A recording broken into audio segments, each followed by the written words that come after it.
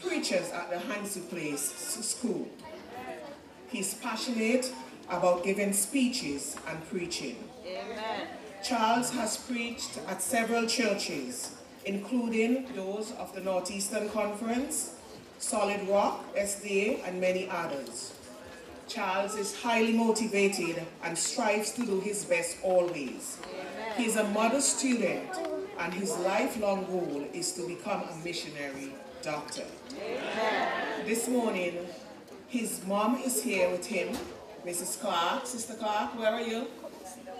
His sister Shanika, his brother Jason, his cousins Vijay, and his aunt Janice, and his family friend Sister Tom. So can you please stand so we can recognize you? Amen. By the grace of God, these are the folks involved in training and guiding him in the direction that he should go. Amen. Let us pray that God will use Charles in a dynamic way as he preached the word of God to us today. But before he comes to us, our special music will be brought to us by Maeve. Amen.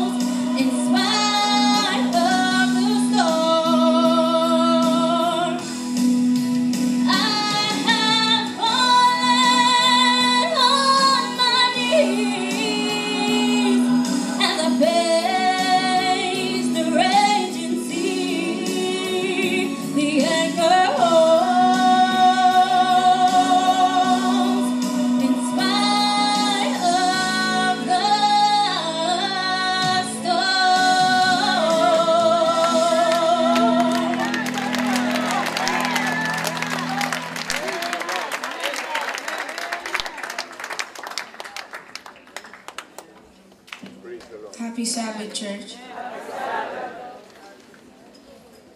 The title of my sermon is Go for the Gold. Amen.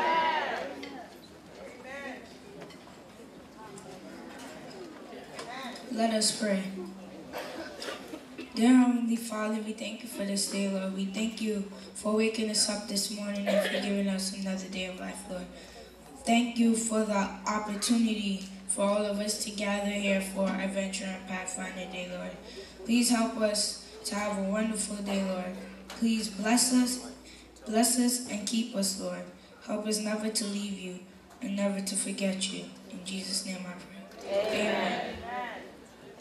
Most of us watched the recently concluded Olympics in England and enjoyed the moments when our favorite athlete won the gold medal.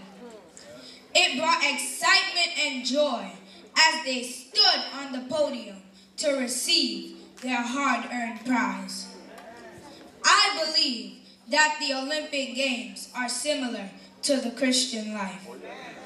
It seems similar to the Christian effort to obtain eternal life, to win the crown that is promised to all those who run the Christian race well.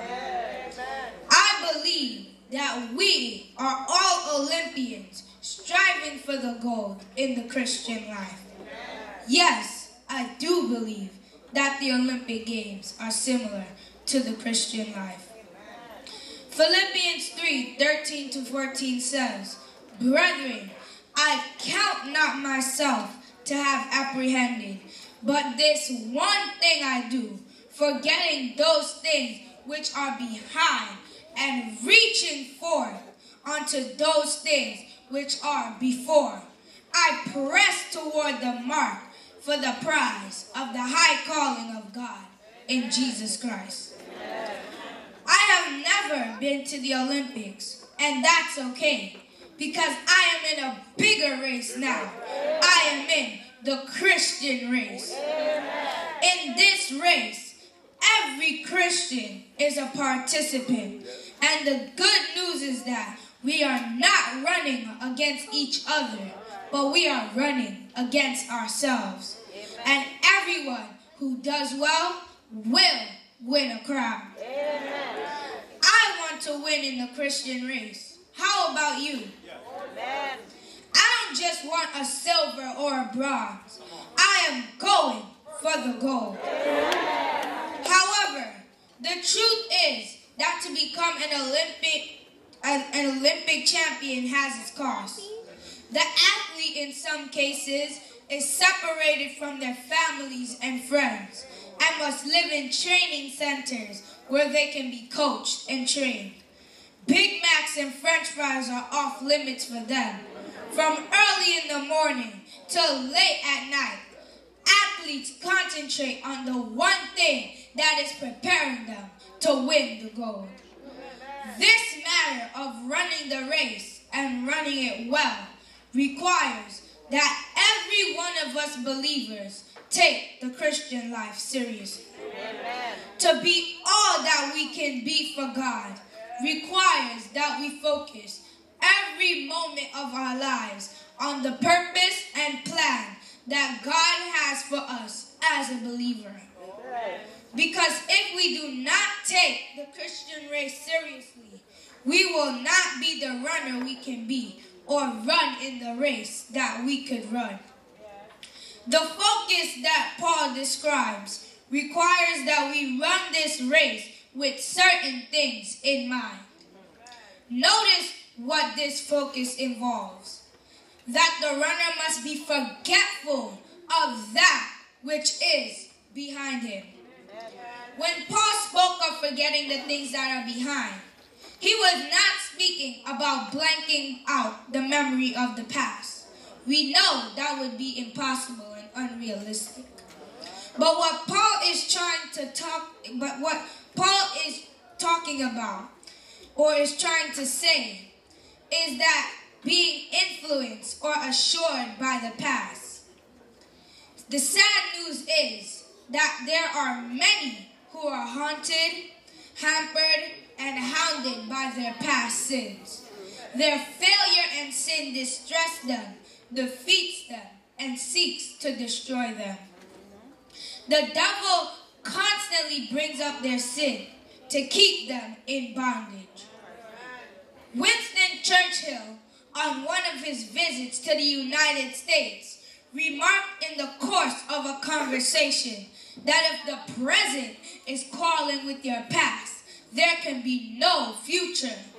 You can be certain that if the past is not dealt with, it will deal with you. If we are to run for the goal, we must forget that which is behind us, Paul says. To go for the goal, the runner must be focused on that which is before him. We read in verse 13, and reaching forth unto those things which are before. A runner must keep his eyes on the finish line. A runner cannot watch the crowds in the stands or even be focused on the course in front of him or on what others are doing. He must be focused on the course in front of him and the finish line before him. The words reaching forth give us the picture of a runner headed towards the finish line. It is the last lap, and he is coming down the home stretch. Every muscle is straining. The heart and lungs are pounding in their chest, and they are gasping for each breath of air.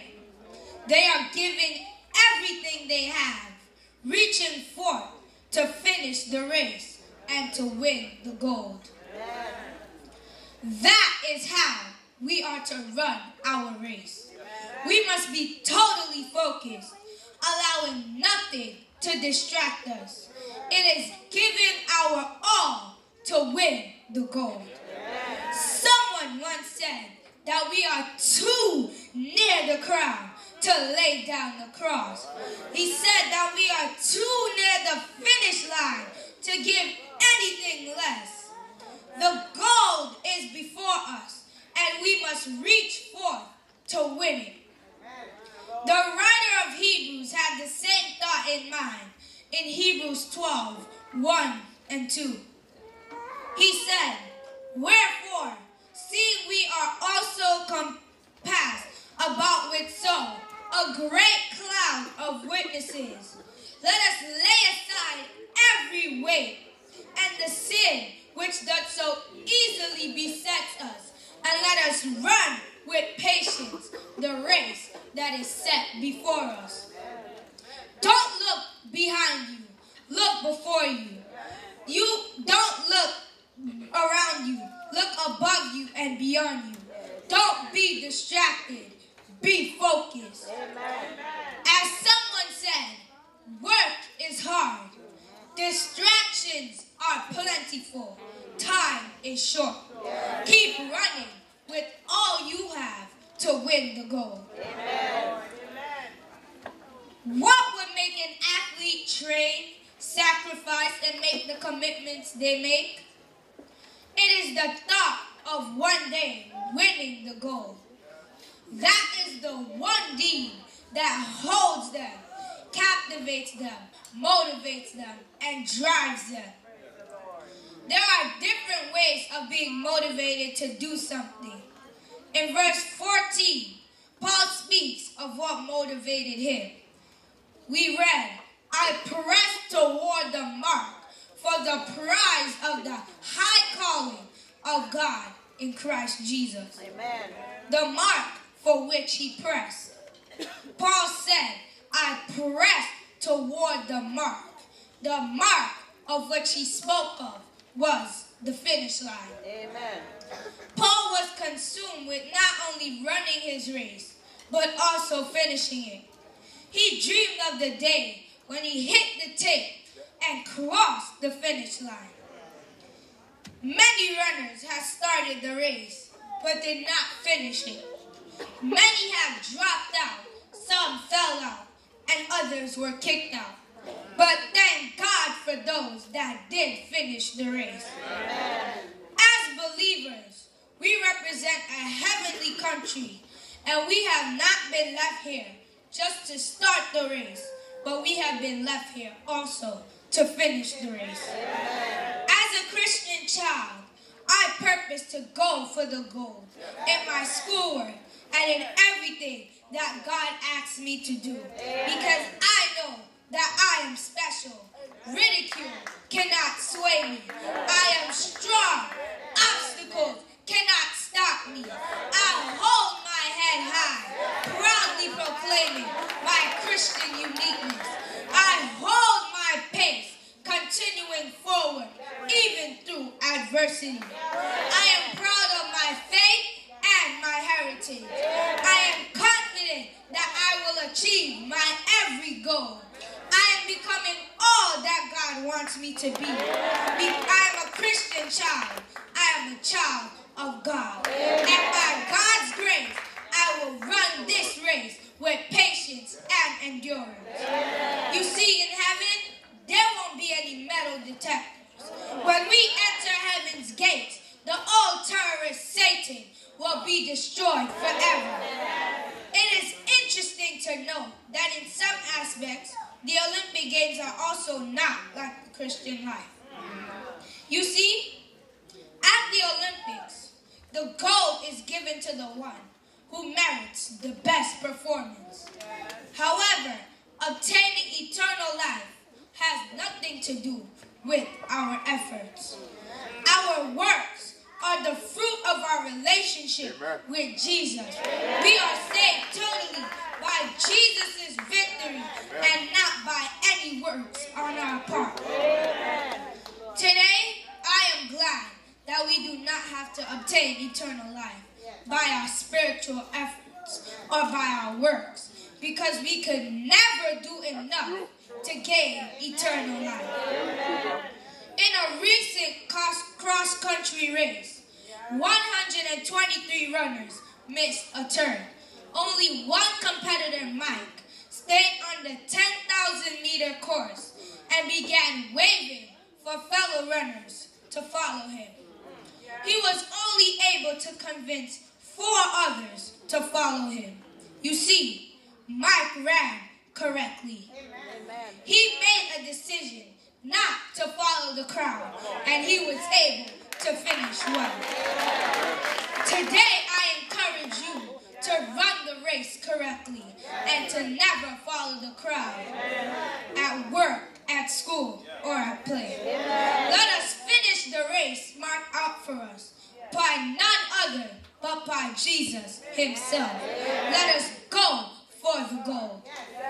When we come to the end of the road, can we say with Paul, I have kept the faith?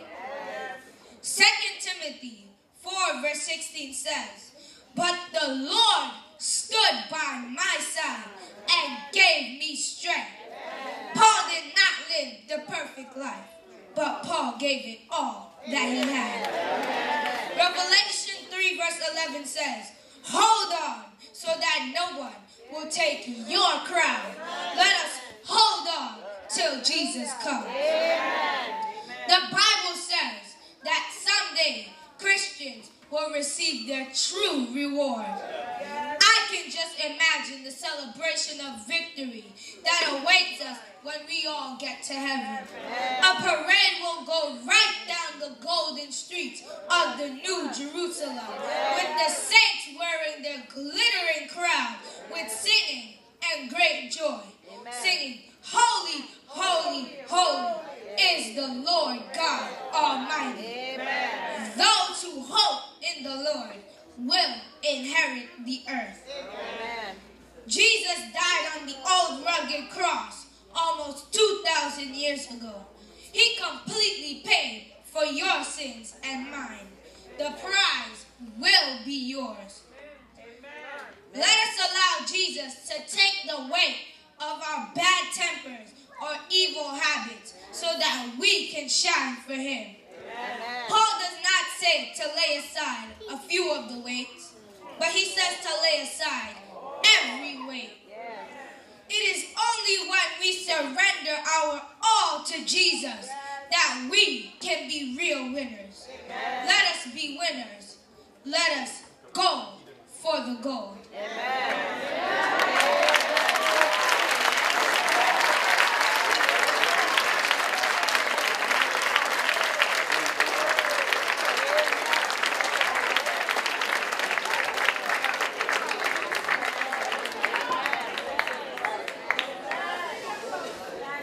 Hallelujah. This time I'm going to invite all of us to stand as we sing our closing hymn, Youth of the World.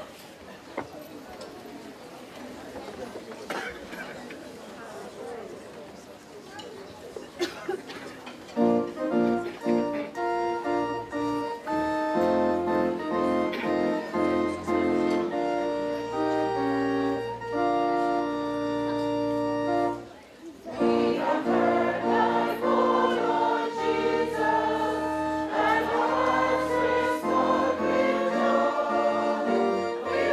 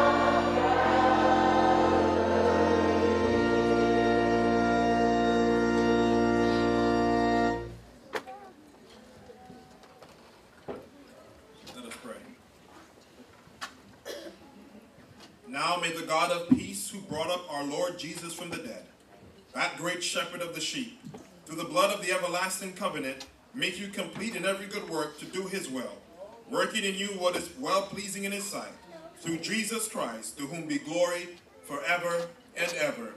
Amen. Amen.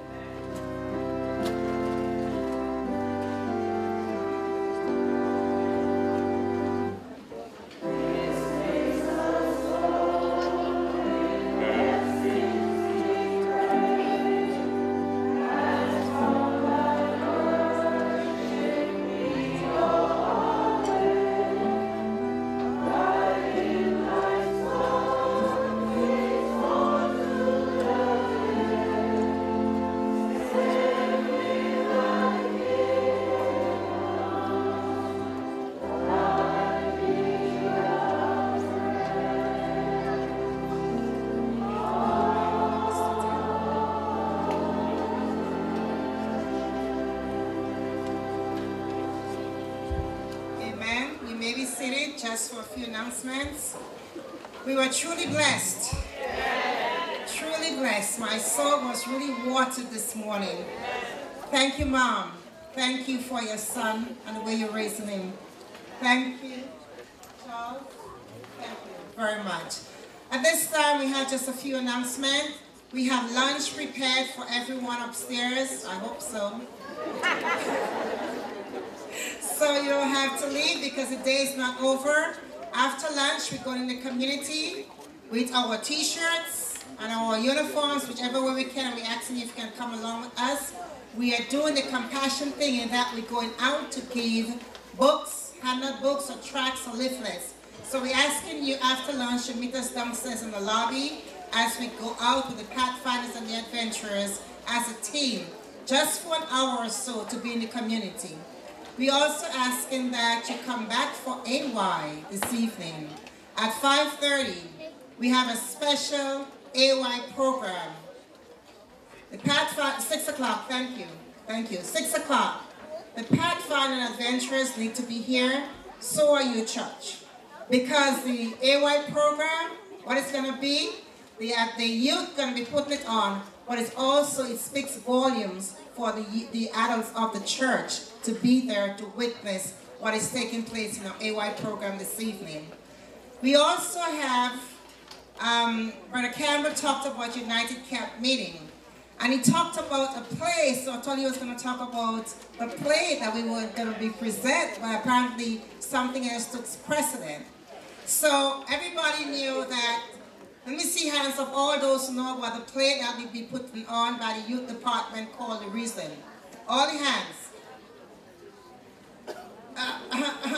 Young people, I seek, I serve, I share. So let me see all the hands of those who know about The Reason on the 14th.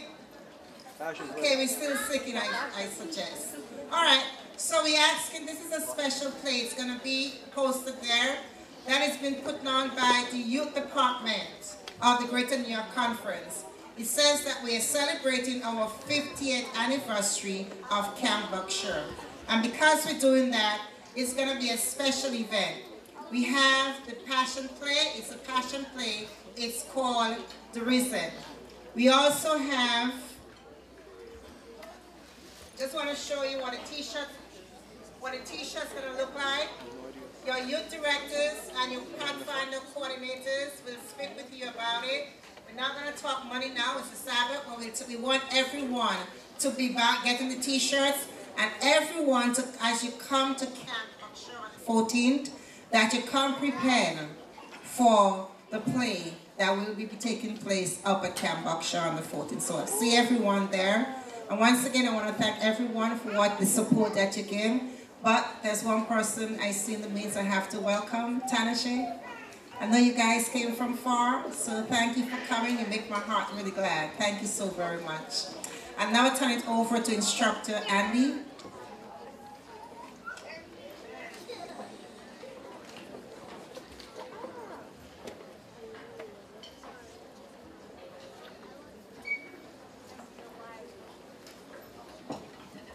Pathfinders Adventurers Master Guide. Attention!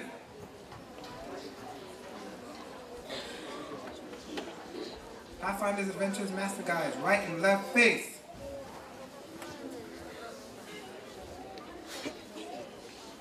Pathfinders Adventures Master Guides, mark time, march.